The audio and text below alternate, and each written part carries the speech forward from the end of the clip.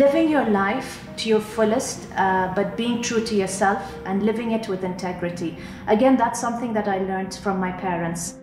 Hello and welcome to the Come Alive podcast. I'm your host, Mehermi Chandani. So I have a very special guest with me today and I'm excited to be with her. She is the wise chairperson and retail director of the Easa Saleh Al Gurg Group, which is a conglomerate of 27 companies here in UAE.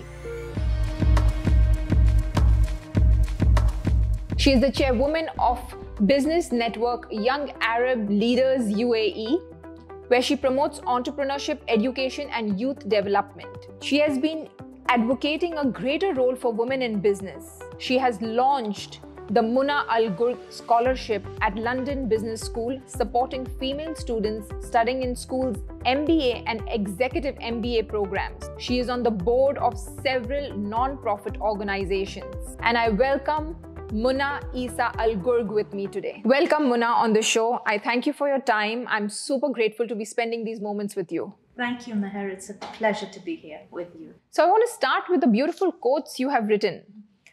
Most of us live two lives, the life we live and the unlived life within us.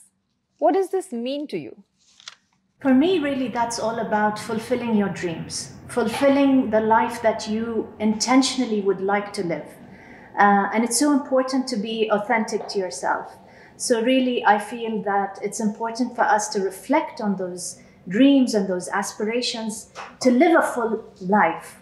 And obviously, life is a journey. We know that, right, Meher? Absolutely, absolutely. So what do you do to reflect upon this life within us and life that we have to live as a personality? I would say, you have to fulfill the roles given to you, be it of a mother, be it of a daughter, be it of a leader. So this is something we are not able to run away from most of the time in society. True. So that's the life we have to live. And then there is a life we would like to live. So how do you work on this, and what's your perception of this beautiful journey? Look, it definitely takes time. And I think that, the destination is definitely there, but to reach that destination is a journey, right? How aligned are your personal values with that of your organization? I think if we reflect on our own values, so speaking about values, speaking about what is important to us, and if I were to speak about where we have really reached those values and come to what values are important to us, it really was with the founder of the Easa Saleh Al Gurg Group, who is my late father. He instilled so many good values in us. One being compassion. And compassion, and that really reflects in the philanthropy and the giving that we do. So I spent decades really seeing my father doing so much giving and giving back to the community. So I feel that really instilled great values in us, and that is within his foundation and within our company. I think also integrity. So living your life to your fullest, but being true to yourself and living it with integrity. Again, that's something that I learned from my parents. Being true to what you believe in, but doing it really with integrity. And again, I think within our organization, we have a very good reputation, fortunately, to be ethical business partners. And again, that reflects personally, I feel, with myself. Personal growth, again. Absolutely. If I were to really talk about, my personal growth, at every decade of my life, there was some personal growth that was happening. And again, that was encouraged by my late father. And I feel that, in my 20s, there was a certain education that I went through, which was my undergrad. In my 30s, it was my MBA, but it was also a fellowship program that was about the good society with the Aspen Institute. And again, that really helped me reach, to understand what I am truly passionate about, which is about women and girls in the Arab world. So again, personal growth at every stage of our lives are so important, because I feel that that again allows us to reach that destination. So last but not least really is courage. That value, again, is something that was instilled by the founder, which is my late father. And I think that he really told us it's important to take that leap in life, to have the courage to take that leap. And again, that is a value that I feel has really impacted me in my life. I absolutely agree. Courage is something so important. Yeah. But I want to know, as women, I know you are three sisters who are running the entire organization. Yeah. So how did that feel like? What did courage means coming from the Arab world to you? Mm. How did you deeply understand his message? Yeah. I think for sure, it's a very unique sort of organization with three women at the C-suite level, at the top board level.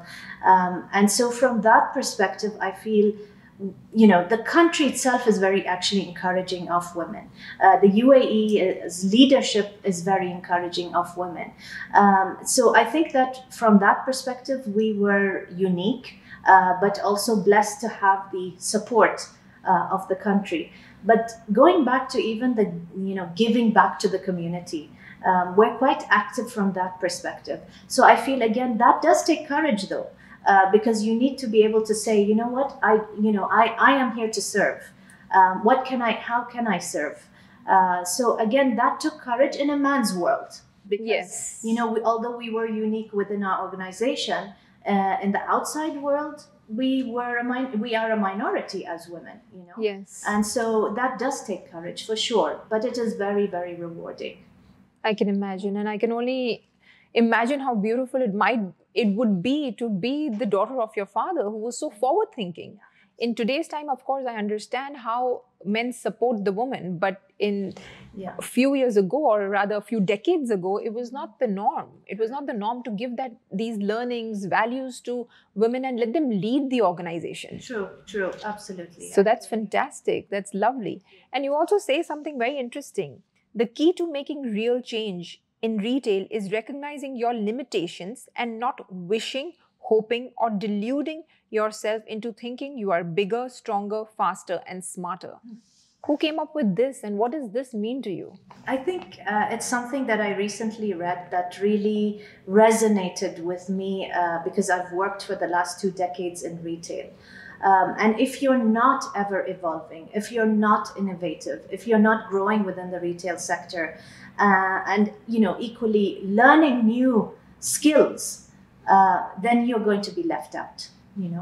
And there's no point in deluding yourself within the retail sector to say that, I know it all. You need to go out there, you need to speak to your customers, and you need to know what are the challenges and, what the good and the bad. So that's where I feel that it's important to have that communication. It's important to ever evolve. You, at the end of the day, you want to give your customer the best service. So with that in mind, you want to be ever evolving rather than being the best, the smarter, the better, and beautiful. It's so beautiful. So what does it mean to be an influential woman in the Arab world? Right. Well, firstly, I'm humbled that, you have given me this title. Not me, it's like Forbes and everybody else. So thank you very much. Such a beautiful title, yeah. Thank you very much. With every title really comes a responsibility. And I feel that the responsibility lies upon us. If we have been given that, that title as being influential or impactful, what do we do with that? Okay. Correct. And I feel that, women, I feel, in the Arab world have always been strong. However, recently what has happened is that economies have grown, countries have changed, and I feel that with this comes a reflective stage for women. Women are now reflecting on all those, opportunities out there. As you can see, women are no more just, teachers or what they used to be in the 80s and the 90s. Now there's great opportunity, whether they can be entrepreneurs, pilots, lawyers, judges, businesswomen, anything. The world is your oyster. And so in the Arab world, you can tell that women are reflecting on these, different phenomena that are happening. And so if I can mentor women or invest in women's ideas and help women, reach their best potential, I feel that I have succeeded in my role. Yeah, as a human, as a soul, I believe on this journey, it's beautiful. It's beautiful to have the time and again the courage to be doing this. Yeah. It's amazing. I'm so in awe of all that you're doing, really. I mean, I hope I can also contribute wholeheartedly with courage. Thank you. To society as well. Thank you, and you will. Yeah. Yes. So as you know, my thesis has been self-love and how self-love helps us become better at what we do. And it's also the relationship that we have with ourselves that determines the quality of every other relationship in life.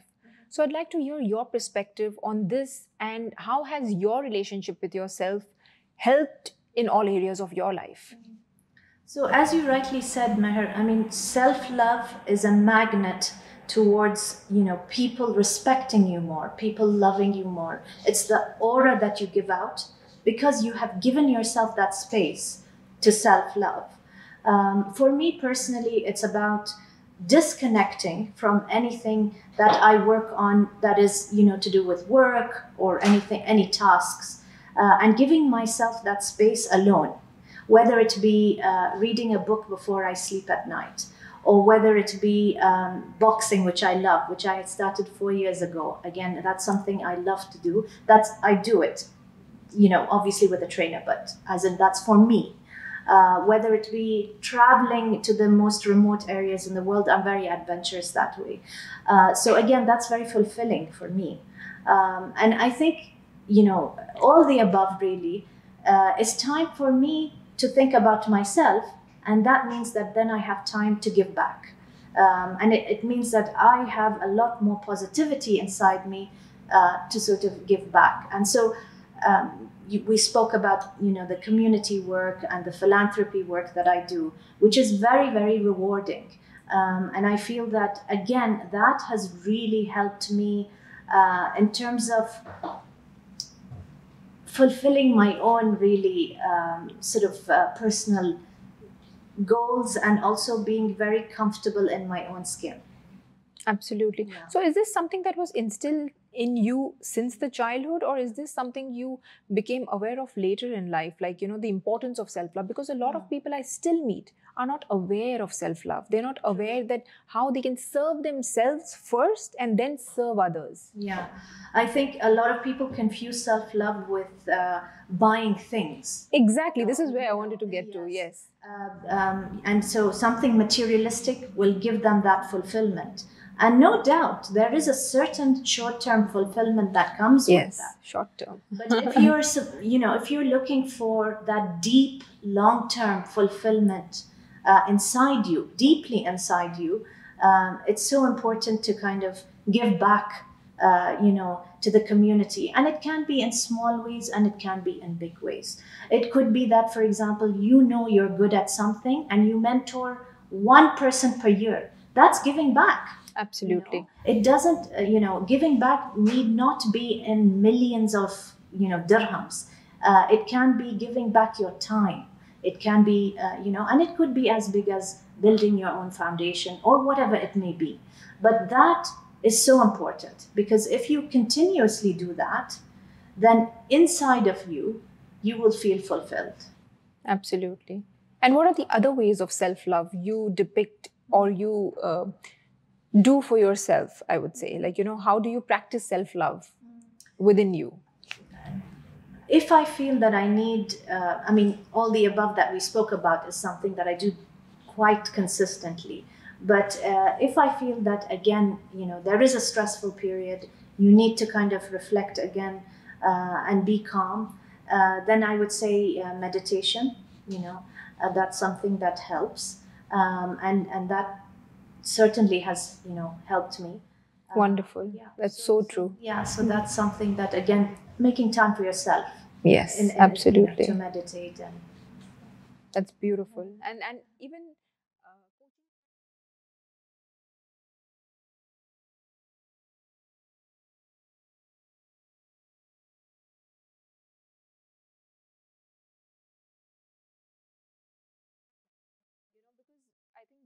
needs to be more awareness on meditation. True. In leaders especially, because Absolutely. it's the more we meditate, I think the more we become and we can lead authentically and truly. Correct. Yeah. So, because you're at a good headspace. Yes, Yeah. absolutely, absolutely. So in my next book, I'm talking a lot about love and compassion in leadership teams, in leadership, how we can pass this on to our team for them to feel fulfilled at work. So what would you want to share with us on that? So this year we launched the Women at Easa program, which was really focusing on women, focusing on their issues. And really we sent out a survey to ask what women go through, what are the challenges, so I think what I've seen so far through our workshops and the programs that we are introducing to our female employees, that there's so much more that they are understanding about themselves.